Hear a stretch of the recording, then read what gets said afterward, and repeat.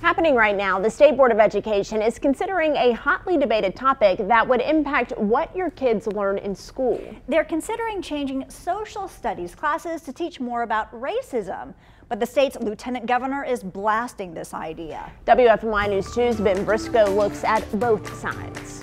Black Lives Matter! Black Lives Matter! In response to last summer's Black Lives Matter demonstrations, some called for North Carolina to change its social studies curriculum to officially teach systemic racism, systemic discrimination, and gender identity. Revi Kern of Equality NC says it's necessary. Historically, institutions have erased histories of marginalized groups. But Lieutenant Governor Mark Robinson disagrees. On his website, he says the proposed changes are political in nature, undermine our unity, and indoctrinate our students against our great country. They point to calling our nation systemically racist, and I'm diametrically opposed to that. The head of the International Civil Rights Center and Museum, John Swaine, says Robinson is wrong.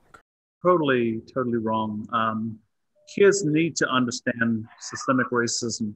I think for far too long, we've put our heads in the sand and ignored major issues. In fact, for years, the museums raised money to bring students from across our state on field trips to learn such lessons about racist systems, such as Jim Crow laws, redlining, and segregation.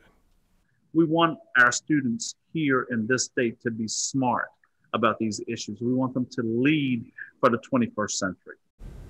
Now, Lieutenant Governor Robinson has asked his supporters to sign a petition on his website against the changes. So far, more than 27,000 people have signed it. The school board is expected to vote tomorrow.